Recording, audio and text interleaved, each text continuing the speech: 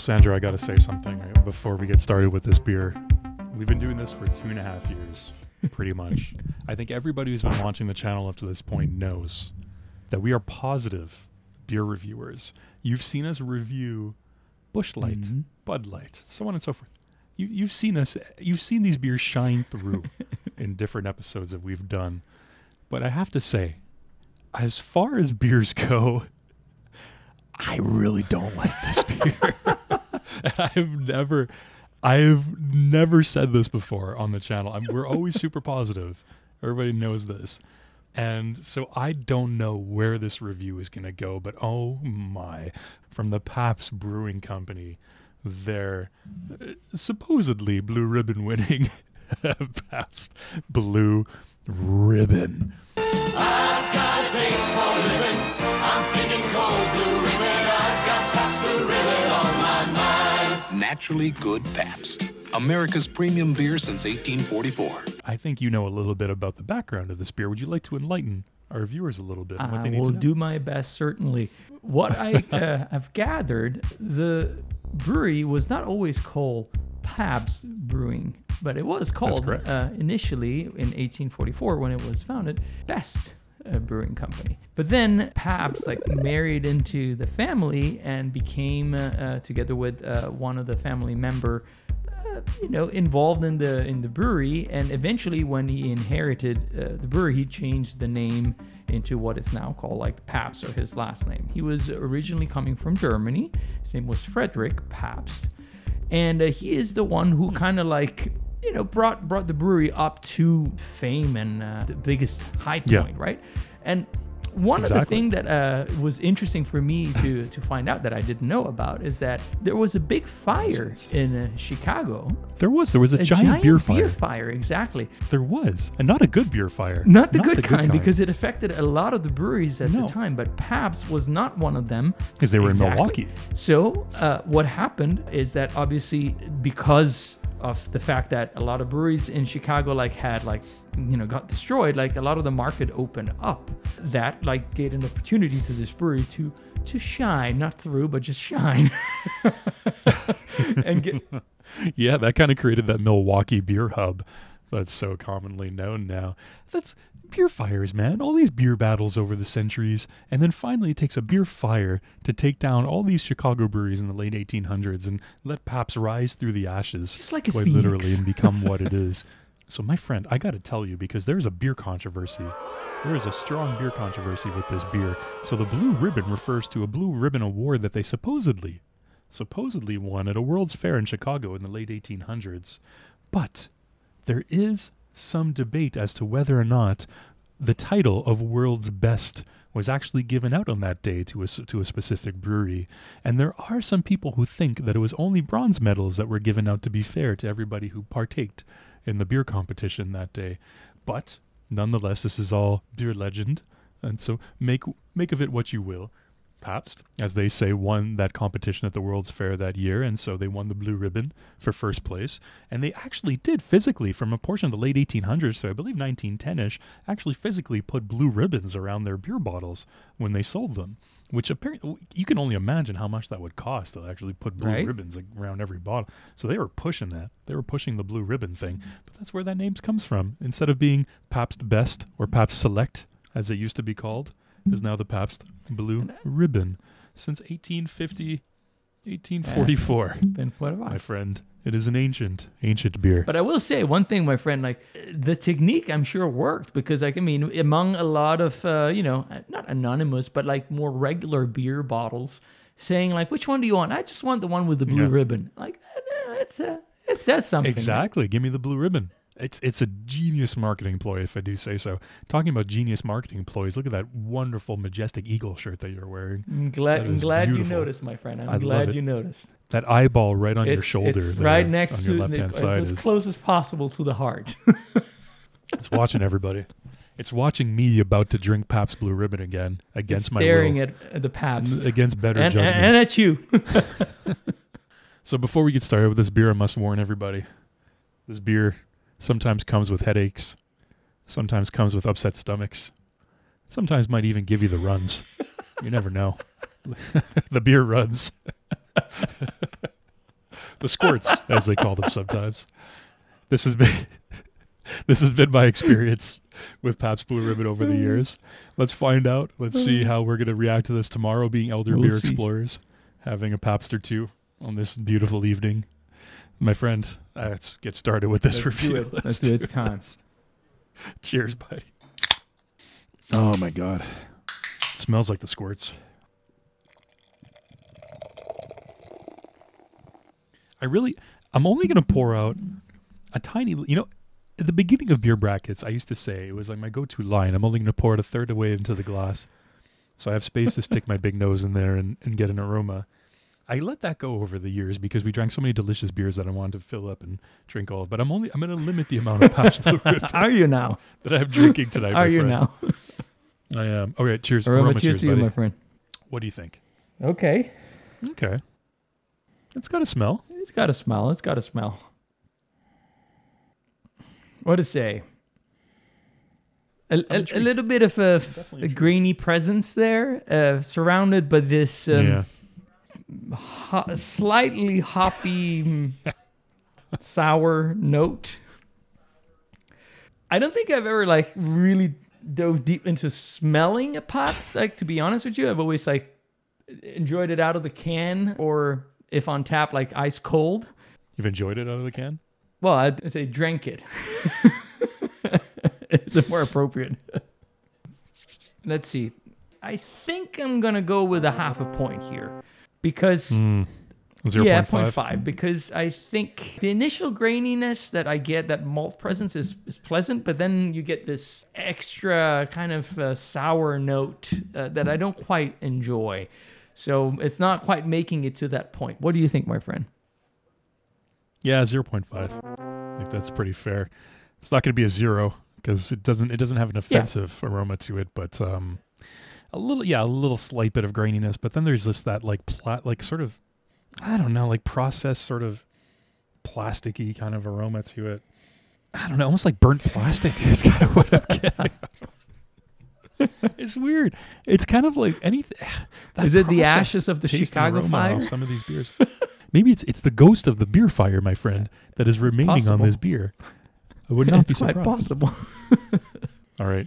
Cheers, buddy. Cheers, Let's take friend. a taste. What do you think?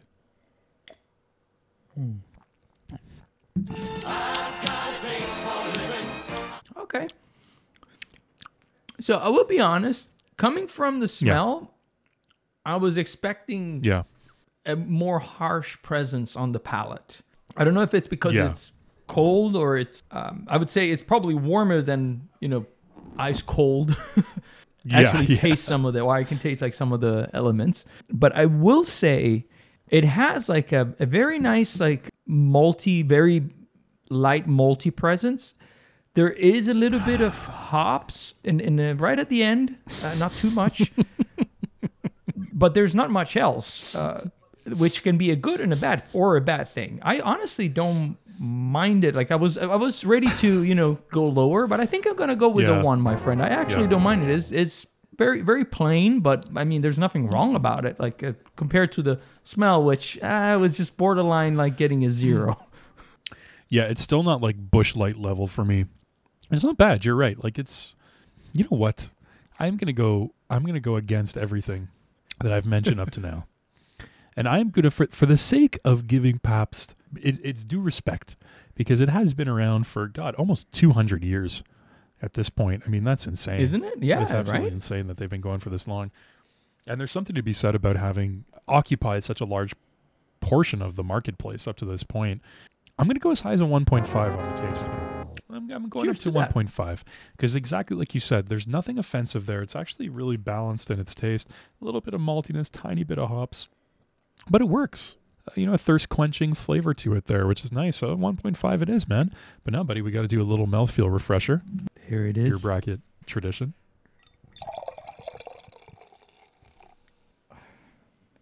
Okay. Cheers.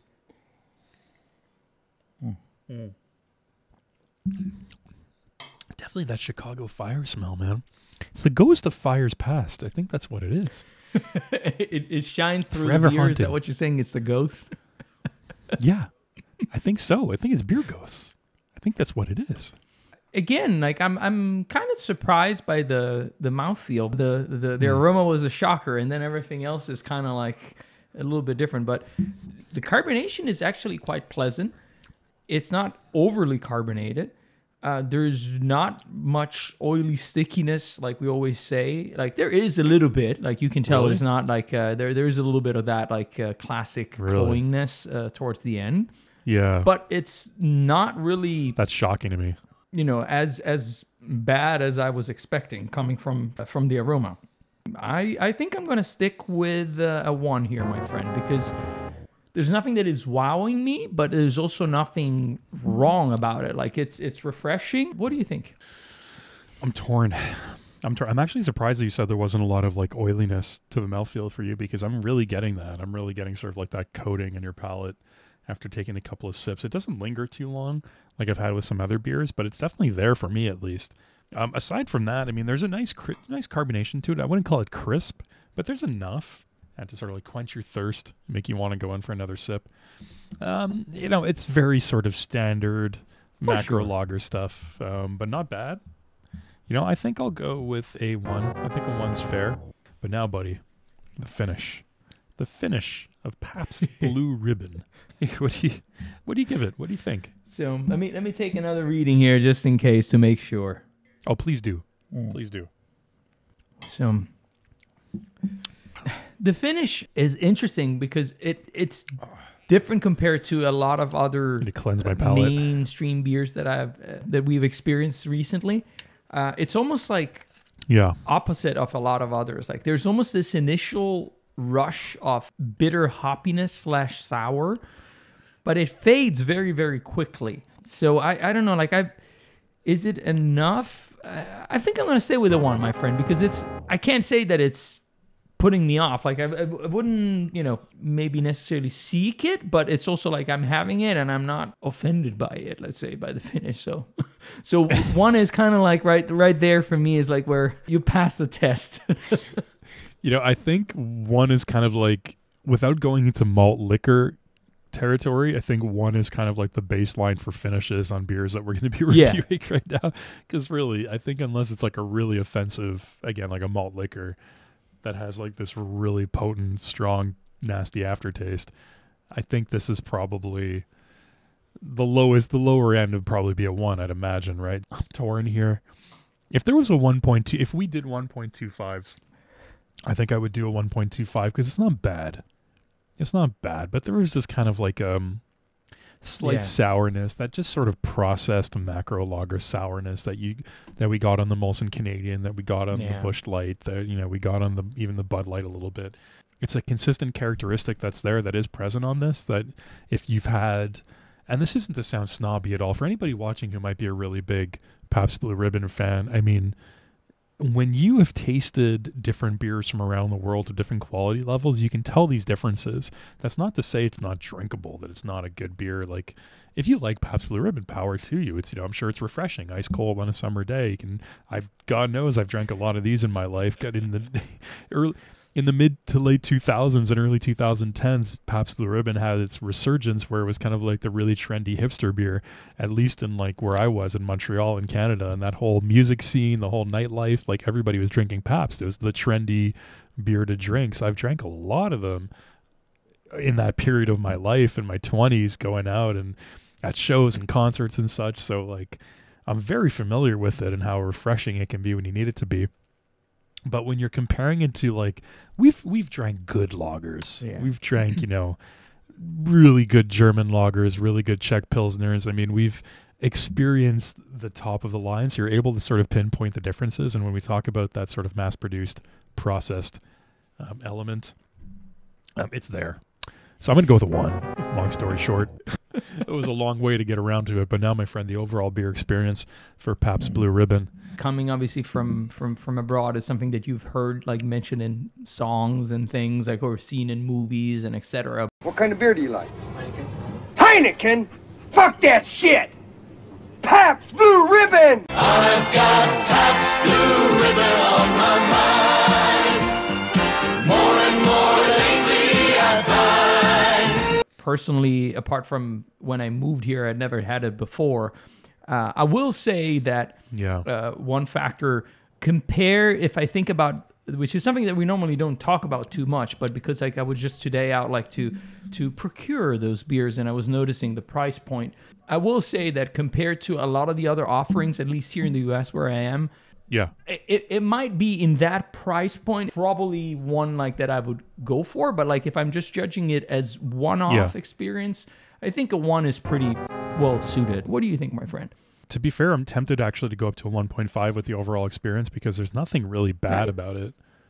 It's just not quality. You know, when you can take a sip of a beer when you've been on a beer journey like we have, and you can tell when something's quality or not, when you can really taste the ingredients, when it tastes fresh, when there's some workmanship there that you can appreciate in the brewing of it. I can't really bring it up to a 1.1 as far as lagers go, so I think I'm going to have to go to a 1 as well, my friend. I think that's pretty fair. That's interesting. That's really interesting that I scored it higher than you did. With just the way that I opened this episode and the way that I laid the groundwork for this review, for me it came out to a 1.67 on 5, which in our rating system is a nice beer. And for Alessandro, it came out to a 1.5 on 5, which is also a nice beer. I have a theory here, my friend. What's your theory? I think. Please tell me your beer theory. It worked. It's the eye of the eagle that scared you. It was watching me. You felt self-conscious. Dude, seriously. Because every time I look over at the screen to look at you, I see that eyeball, that giant eyeball just staring at me. There's pressure with the stars. It worked. It got that, what is it, 0.17%. You bought yourself 0.17 of a point. It's with that the eye of the eagle, my friend. Not the tiger, the eagle. It's the eye of the eagle. Thank you so much for joining us, everybody. Let us know down below what you think of Pabst Blue Ribbon. This review is a long time coming. I'm happy we finally got to it.